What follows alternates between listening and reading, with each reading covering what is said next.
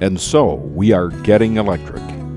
It is a notable fact in this country, glorious ahead in so many fields of social betterment, has lagged sadly in giving our 30 million rural population the benefit of electricity. This passive attitude of the past is over. Now, however, all is changed.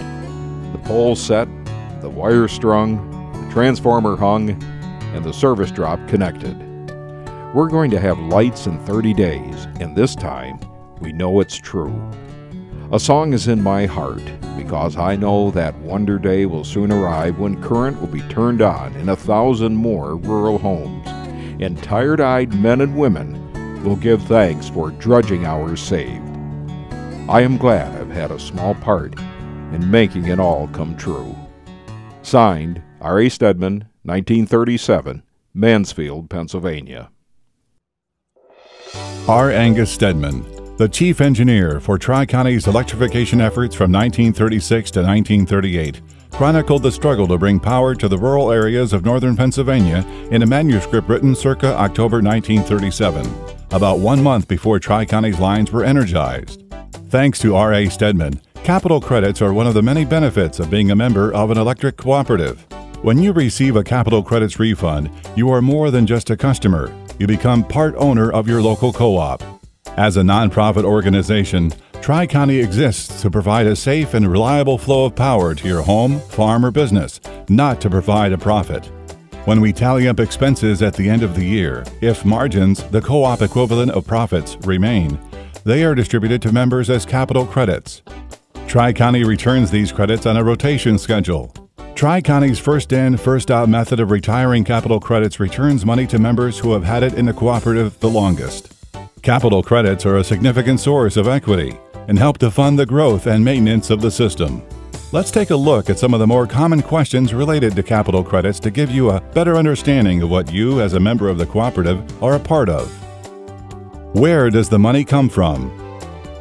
Member-owned, not-for-profit co-ops set rates to generate enough money to pay operating costs, make payments on loans, and provide an emergency reserve.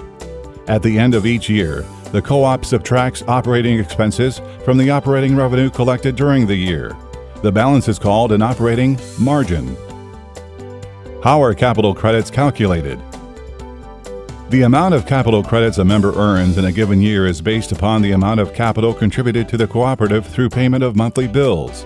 The more electric service bought, the greater a capital credits account, although the percentage remains the same. The sum of a member's monthly bill for a year is multiplied by a percentage to determine capital credits. What percentage of my bill is returned as capital credits? The percentage of your total payment allocated as capital credits varies from year to year, depending on the success of the cooperative. Capital credits are only allocated during years in which Tri-County Electric earns a margin. Since capital credits are a member's share of the margins, no credits are allocated for a year with no margins. For years in which Tri-County Electric earned margins, the allocation is based on a percentage of annual bills. Will I receive a capital credits refund each year? Not necessarily. Each year, Tri-County Electric Board of Directors makes a decision on whether to retire capital credits based on the financial health of the cooperative. During some years, the co-op may experience high growth in the number of new accounts, or severe storms and damages may result in the need to spend additional funds to repair lines. These and other events might increase costs and decrease member equity, causing the board not to retire capital credits. All capital credits allocated for every year members have been served by Tri-County Electric Co-op are maintained until such time that the board retires them. What happens to my capital credits when I leave Tri-County Electric? Your capital credits remain on the books in your name and member number until they are retired. Because payments are made approximately 27 to 30 years after credits are earned, please ensure Tri-County Electric Co-op has your current mailing address. How are margins allocated? Margins are allocated to members as patronage capital credits based on their electric purchases from the cooperative, how much power the member has used. What do cooperatives do with capital credits when they are not retired? Electric utilities are capital-intensive businesses requiring large investments in equipment.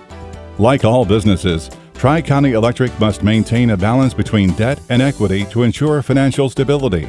During periods of fast growth, a large amount of cash or equity is needed to build our system.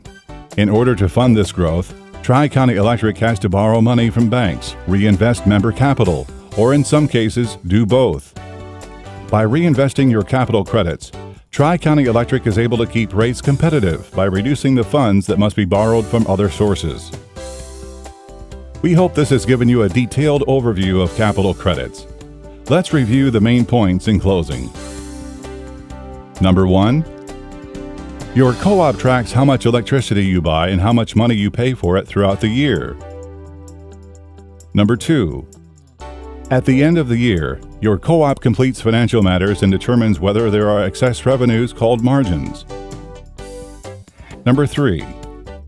Your co-op allocates margins to members as capital credits based upon their use of electricity during the year. Number 4.